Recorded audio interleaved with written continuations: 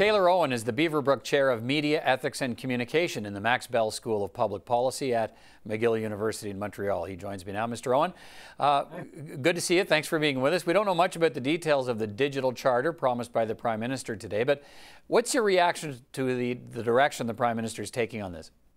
Yeah, I mean, I was pleased by the direction, to be honest. I think the framing of the Christchurch call the day before, which was focusing very narrowly on terrorism and violent extremism, and was really a voluntary measure that had almost no obligations to the signatories, was a real problem.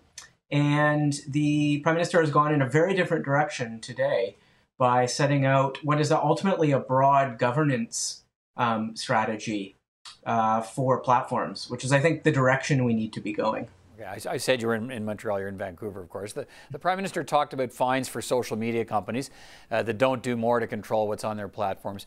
What do you think we need to push the social media companies to take more action and more responsibility for what's on their platforms? Yeah, I mean, I think we need a broad regulatory framework for how to deal with these sets of problems. And the challenge, you hit a nail on the head there with the fines. I mean, the problem up until now is we've had no reasonable punitive capacity for even enforcing our own existing laws in this space. And this is something that every country that's moved towards taking this governance of this space seriously, one of the first things they've done is put on significant financial penalties for breaches of new privacy law or new content law. So GDPR, for example, allows a fine of 4% of global revenue.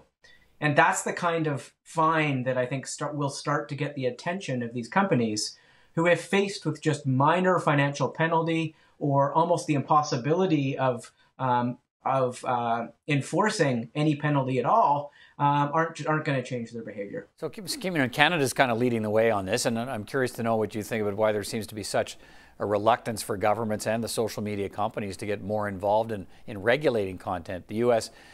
government is throwing up its hands and talks a lot about protecting free speech. How much of a threat to free speech is greater regulation?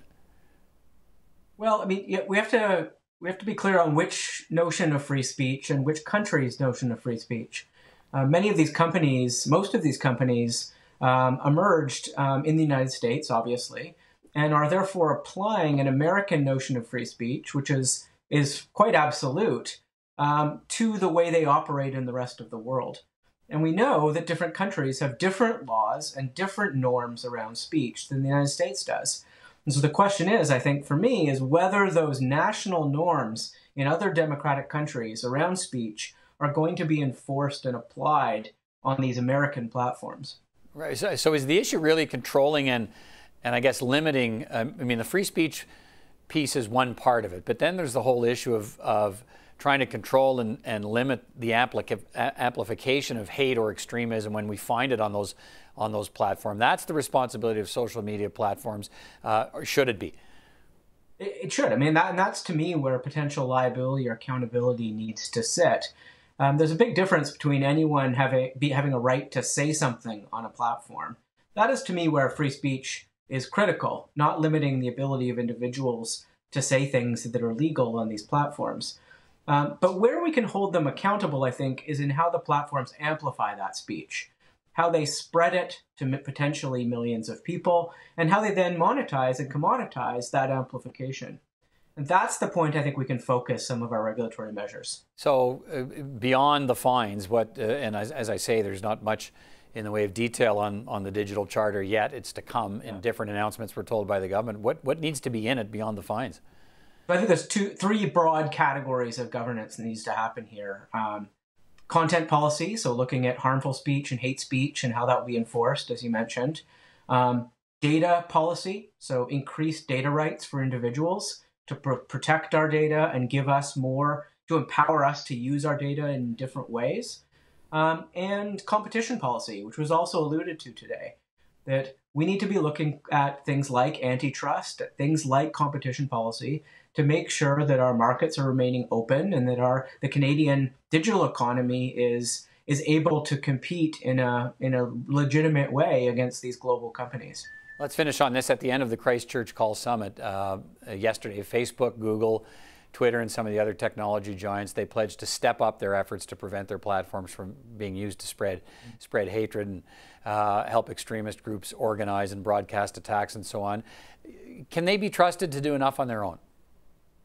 I'm not sure that's the relevant framing for this. I mean, I think we've had 15 years of largely self-regulation in this space that's led us to the set of problems we have now.